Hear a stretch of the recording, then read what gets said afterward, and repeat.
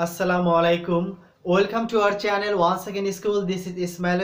I am very excited today to talk about physics suggestion SSC for 2019. So SSC ছোট্ট বন্ধুরা আজকে তোমাদের সামনে কোনো টপিক নিয়ে আলোচনা করার জন্য আসি নাই। আজকে তোমাদের দারুণ একটা সুখবর নিয়ে আসছি, সেটা হচ্ছে ফিজিক্সের কোন কোন চ্যাপ্টার থেকে কোশ্চেন মাস্ট বি হবে সেই রকম সাজেশন নিয়ে এসে হাজির হয়েছি। যারা প্লাস পেতে চাও তাদের জন্য কোন কোন চ্যাপ্টারগুলো পড়লেই প্লাস পাওয়া যাবে। তোমাদের ফিজিক্সে জানো 14টা চ্যাপ্টার আছে, এতগুলো চ্যাপ্টার তো আসলে পড়া ইম্পসিবল না। সো প্লাস পেতে গেলে শর্টকাট কিভাবে কোন কোন চ্যাপ্টার থেকে পড়লেই প্লাস পাওয়া যায় সেই টপিকস নিয়ে আলোচনা করব। এবং যারা অনেক দুর্বল স্টুডেন্ট, তো তারা যারা শুধু পাস করতে চায় তাদের জন্য আজকে স্পেশালভাবে কিছু নিয়ে আসছি, যে মাত্র কয়েকটা চ্যাপ্টার পড়লেই তারা পাস নাম্বার তুলতে পারবে ইনশাআল্লাহ। তো চলো আজকে আমরা সাজেশনটা দেখি, সেই সাজেশনটাই বা কি আছে। আজকে সাজেশন হচ্ছে পদার্থর তোমরা জানো যে 14টা চ্যাপ্টার আছে, সেই 14টা চ্যাপ্টার কি আমাদের পড়তে হবে? মানে এতগুলো মাথায় কিভাবে নেওয়া যায়, আর পরীক্ষার কিন্তু সময়ও নেই।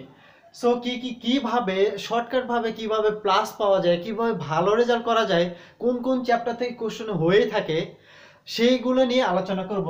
এখানে তোমরা দেখো যে অধ্যায় নাম্বার 1 ভৌত রাশি ও পরিমাপ, এই চ্যাপ্টার থেকে কোশ্চেন হয় না। এই চ্যাপ্টারটা আমরা কি করি, কেটে দিলাম। তোমরা যারা প্লাস পেতে চাও, যারা ভালো রেজাল্ট করতে চাও, তাদের জন্য আমি এখন আলোচনা করতেছি। তারপরে যারা যারা তোমরা মাত্র পাস করতে চাও তাদের জন্য নেক্সট স্টেপ বলবো। তো এখানে দেখতে পাচ্ছ যে অধ্যায় 2 নাম্বার গতি আর অধ্যায় 3 নাম্বার বল, এই দুইটা চ্যাপ্টার, যেহেতু ফিজিক্স অনেকগুলো চ্যাপ্টার আছে এবং ফিজিক্স কিন্তু রিলেটেড কোশ্চেন হয়, একটা চ্যাপ্টার আরেকটা চ্যাপ্টার মিলে কিন্তু কোশ্চেন হয়, সেজন্য তোমাদের গতি আর বল থেকে মাস্ট বি একটা কোশ্চেন হবেই। এখান থেকে একটা কমন তোমাদের গতি এবং হচ্ছে বল, এই দুইটা চ্যাপ্টার থেকে কোশ্চেন একটা হবেই। এবার চলো অধ্যায় 4 নম্বরে আসি, সেটা হচ্ছে কাজ, ক্ষমতা ও শক্তি। এই চ্যাপ্টার যে কাজ, ক্ষমতা ও শক্তি, এই চ্যাপ্টার থেকে একটা কোশ্চেন হবেই। তাহলে এখানে একটা যেহেতু তোমাদের সৃজনশীল কিন্তু 5টা প্রশ্ন উত্তর দিতে হবে, তাহলে চলো এবার অধ্যায় 5 নাম্বার পদার্থের অবস্থা ও চাপ, এইটার একটা কোশ্চেন হবে। এখানে এই চ্যাপ্টারটা তোমাদের পড়তে হবে। এবার অধ্যায় 6 নাম্বার হচ্ছে বস্তুর উপর তাপের প্রভাব, এই চ্যাপ্টার থেকে বস্তুর উপর তাপের প্রভাব থেকে এখান থেকে একটা কোশ্চেন হয়ে থাকে, এখানে একটা কোশ্চেন। অধ্যায় 7 নাম্বার তরঙ্গ ও শব্দ, এই তরঙ্গ ও শব্দের উপর একটা কোশ্চেন হয়ে থাকে। অতএব এখানে যদি আমরা অধ্যায় 8 আলোর প্রতিফলন এবং অধ্যায় 9 আলোর প্রতিসরণ, এটা রিলেটেড যে কোনো একটা কোশ্চেন হতে পারে, এই জন্য দুইটা মিলে আমাদের একটা। এবার আসি অধ্যায় নাম্বার 11, 10 নাম্বারটা পরে বলি। অধ্যায় নাম্বার 11 চলতরি থেকে একটা কোশ্চেন ধরে নেওয়া হবে। এবার অধ্যায় 10 নাম্বার কি আছে, স্থির তড়িৎ, আর অধ্যায় 12 নাম্বার তড়িতের চুম্বক ক্রিয়া। এই দুইটা কি হয়, এই দুইটা চ্যাপ্টার থেকে একটা কোশ্চেন। আর অধ্যায় নাম্বার 13 আধুনিক পদার্থ বিজ্ঞান ও ইলেকট্রনিক্স, অধ্যায় নাম্বার 13, এটা বাদ দিয়ে দিলাম, এটা ক্রস। অধ্যায় নাম্বার 14 জীবন বাঁচাতে পদার্থ বিজ্ঞান, এই চ্যাপ্টারও তোমাদের পড়তে হবে না।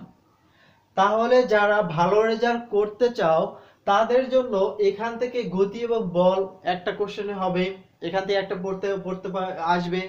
ওদের 4 নাম্বার কাজ, ক্ষমতা ও শক্তি, এখান থেকে একটা হবে।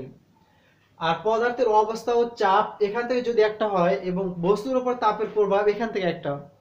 আর তরঙ্গ ও শব্দ থেকে এখান থেকে একটা। আলোর প্রতিফলন ও প্রতিসরণ, দুইটা মিলে একটা প্রশ্ন হবে।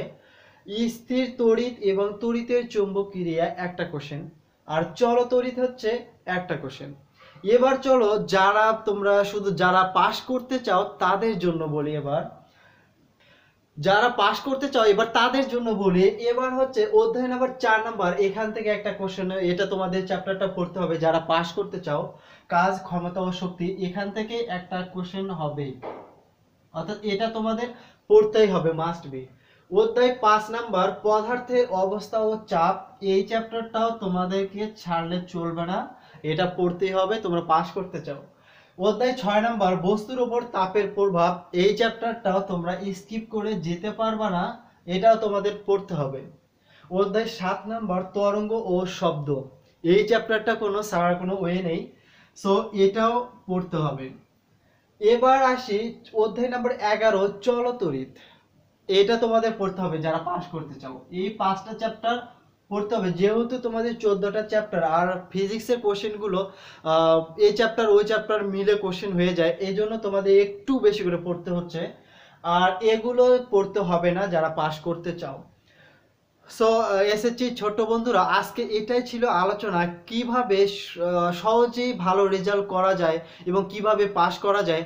আমি তোমাদেরকে রিকোয়েস্ট করব বেশি বেশি প্র্যাকটিস করো, পরীক্ষার টেনশনটা মাথায় রেখে এগুলো কোনো কিছু আসবে না।